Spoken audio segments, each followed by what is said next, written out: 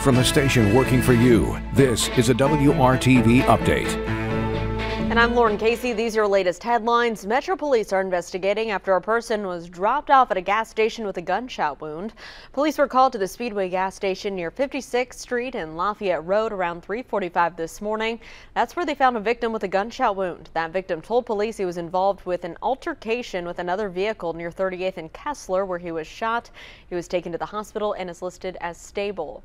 New this morning, a 10-year-old boy is recovering after being hit by a bullet while sleeping in his own bed. Police were called to the scene at the Amber Woods apartments around midnight.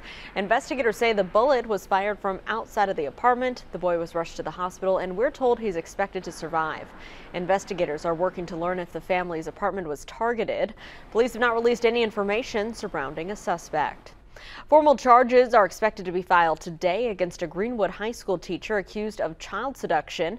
District administrators sent a message to families saying the teacher is on administrative leave pending the police investigation.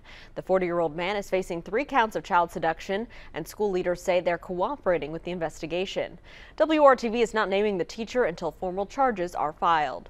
Time now for a check of our Tuesday forecast with meteorologist Kyle Mounts. Hey, Kyle. And Lauren, just 2 days this month have featured high temperatures below average, and this is not going to be one of those days. We will actually continue to climb middle to upper 50s for an afternoon high, with clouds increasing as we go through the day, and that will lead to the chance for some rain showers as we get into tonight and overnight. But it's all going to be very light and scattered. Most areas 1/10 of an inch of rain or less, but a couple of those showers could linger into tomorrow morning.